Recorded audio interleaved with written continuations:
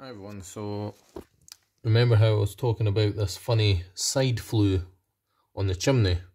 Well, I found out exactly where it leads.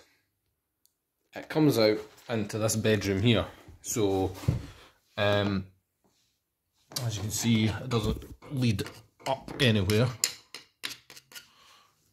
It's just coming out here, and I just had this on the front of it, so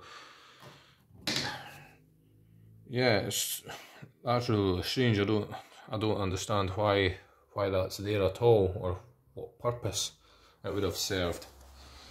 I mean, inside it looks pretty much like soot, but it maybe isn't. One theory I've got is it could be maybe a hot air vent, so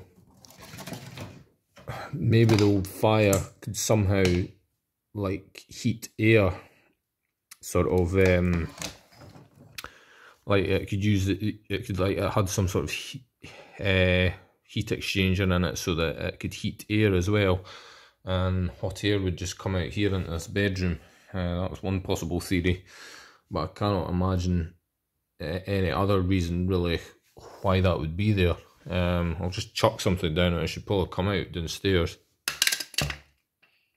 Yep, I just heard it coming out, so yeah, it's going down at the fireplace. So if anyone knows what these would have been used for, please let me know.